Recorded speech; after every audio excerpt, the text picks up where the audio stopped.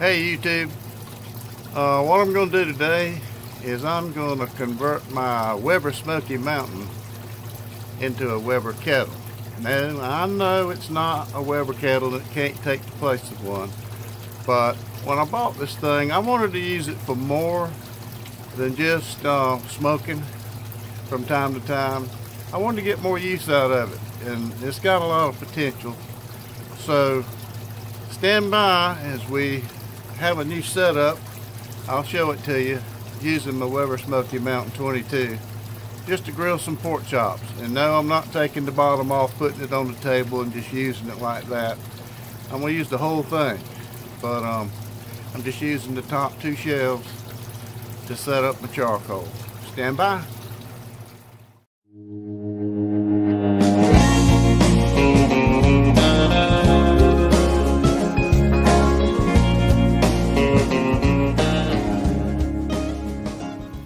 Okay, I'm not going to be fooling with the bottom of it. You see the bottom down there is cleaned out. I'm just going to be using the air vents down there, and that's all that's going to do. So I'm going to get my middle section and put it on. Get on there, boy. Alright, let's open that up. You'll see I'll have a empty can here. So what I'm going to do is put the middle.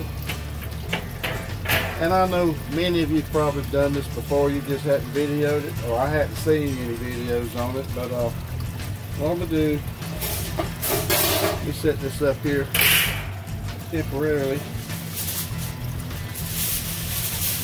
I'll put some oil. I'm just going to cover this water pan with some foil. No big deal. This will just give it a little protection and keep the worst part of the junk out of it. Just throw it down in there. It doesn't have to be real neat. Alright. Got that done. Now, what I'm going to do,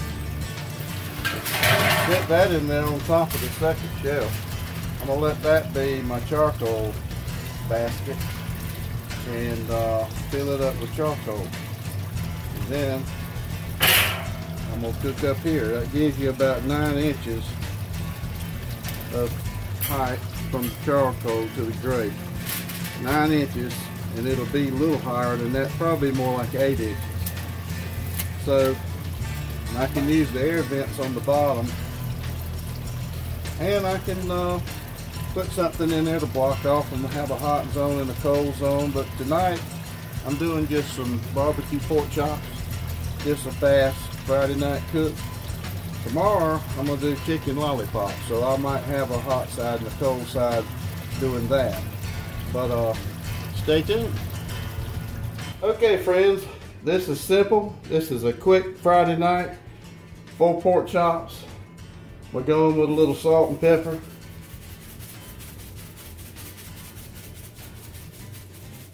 Everything like salt and pepper, right?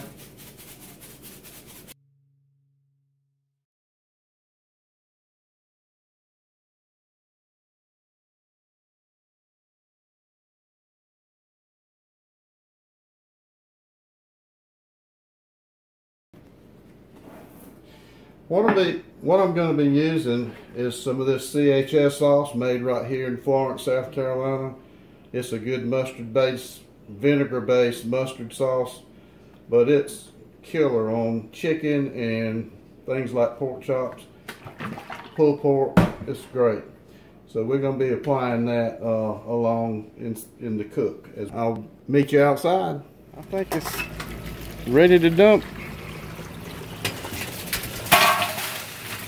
And I'm using some used coal that I used on the last cook to recycle some spent charcoal that's we snuffed the oxygen off and just for this purpose. So just spread this out a little bit. What we'll do is put that top grate on.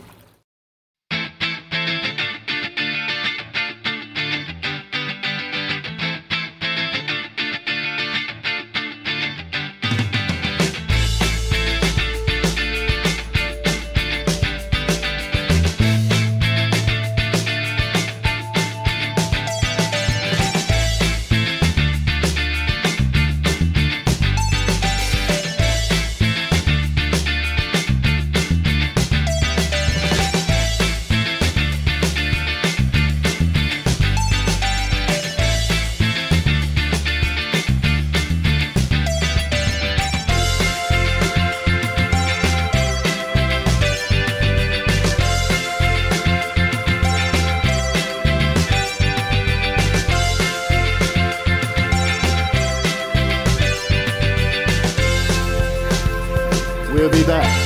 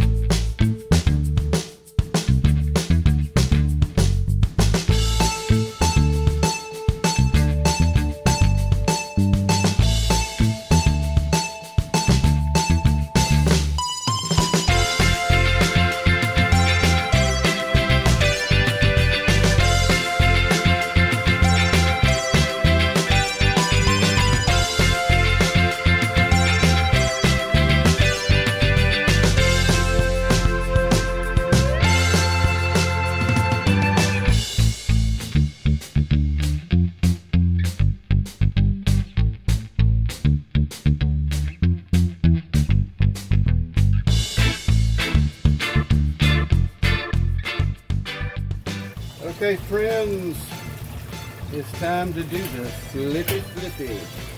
Already got them soft on this side. Oh, that's pretty. Pretty color. Pretty coloring. Friday night special. Isn't that pretty right there? Wow.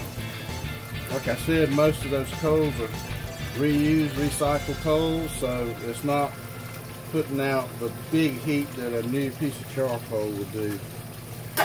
So you know how that works if you tried that before. You can get some good out of it, but a short cook like this is better than a big cook unless you just add more to it. Okay, I'm gonna do something a little different. I'm gonna lift this up and I'm gonna take these bricks, put them under here. And you know what I'm doing that for? I'm going to raise the coals 3 inches higher. How about that? Okay. Now, that looks more like a Weber Kettle distance of charcoal and grate level. A good pit master knows how to do such things.